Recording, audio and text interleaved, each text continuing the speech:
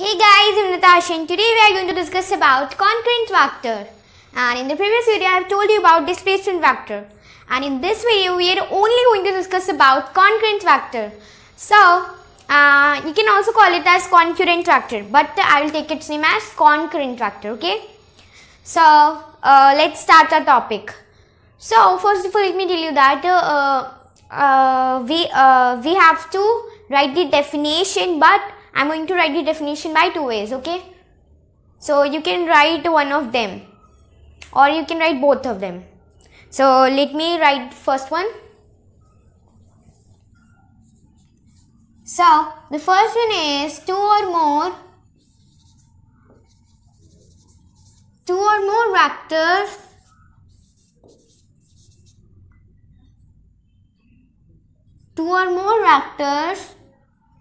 intersecting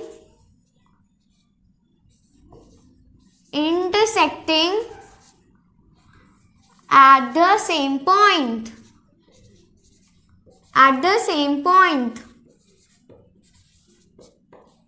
So this means that two or more vectors which intersect at the same point.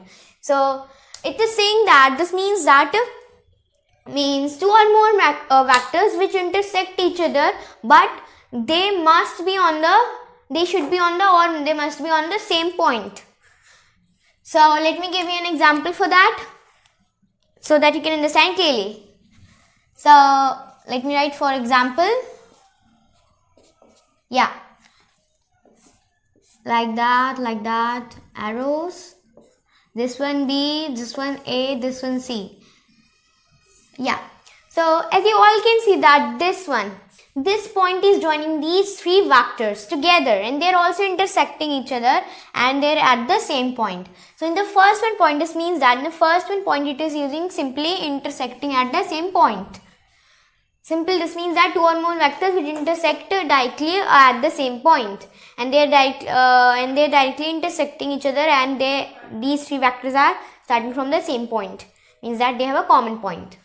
So the second one way I have to write that this one means the second one definition of concurrent vector will be, let me write, then we will discuss it. So two or more vectors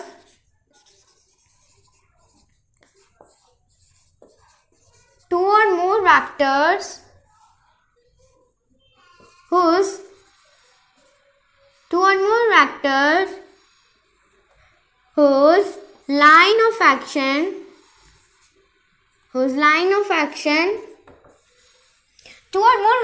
line of action intersect at a common point, or we can say at the same point. Yeah, so I've written a little bit is left. Yeah. So this means that two or more vectors whose line of action intersect at a common point. So in this way, in this one, this means that two or more vectors which intersect each other at a common point by line of action. So means that but it should be more than two, or it should be two, not a one vector. So let me take an example for that also. Yeah. So 1, 2 and 3. So these are three vectors, but they are not joined with each other. So let me join by line of action.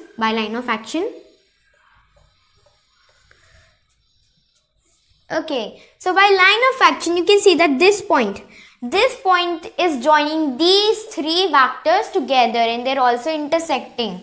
So in the second one, it means that in the first one it was simply used intersecting on the same point, and then the second one means that by using line of action they intersect at a common point. So and the first of all let me tell you that this one is B, second one A, third one C. So we can say that in this one it is used line of action, then intersect at a common point, and in this one by directly intersecting at the same point. So we can say that they are concurrent vectors. What they are? Concurrent vectors. what they are? Concurrent vectors. And in this one it is also will be, let me write that they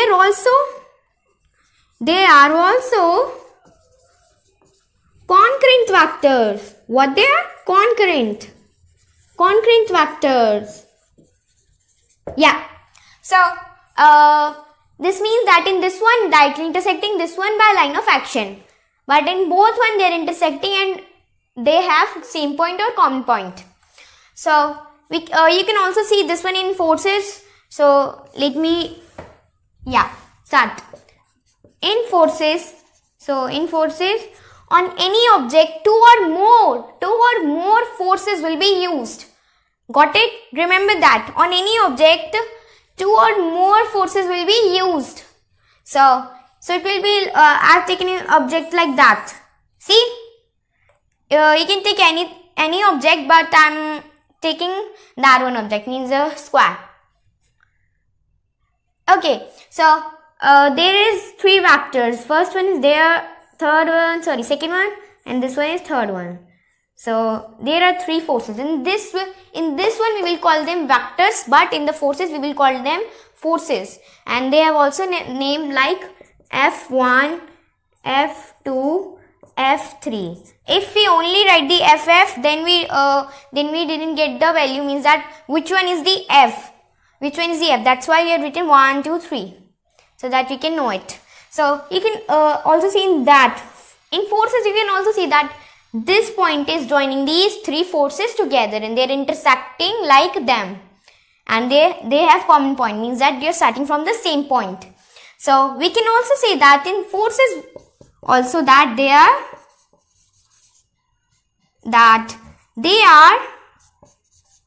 concurrent vectors. What they are? Concurrent vectors. If you have any difficulty in saying concurrent, you can say it concurrent. It will be like more easy to you. So this was the I told you about the two ways of definition of concurrent vectors, and I've also show you in the forces that in forces this can be also concurrent vectors. And so this was all my today's topic, and in the next video we are going to take a practice question of this topic, means that of concurrent vector. So why I'm taking the practice question, so that in questions it will be also easy to you. This topic will also be easy to you, and the question will be taken in next video. So that's all for today, and thanks for watching. Have a nice day.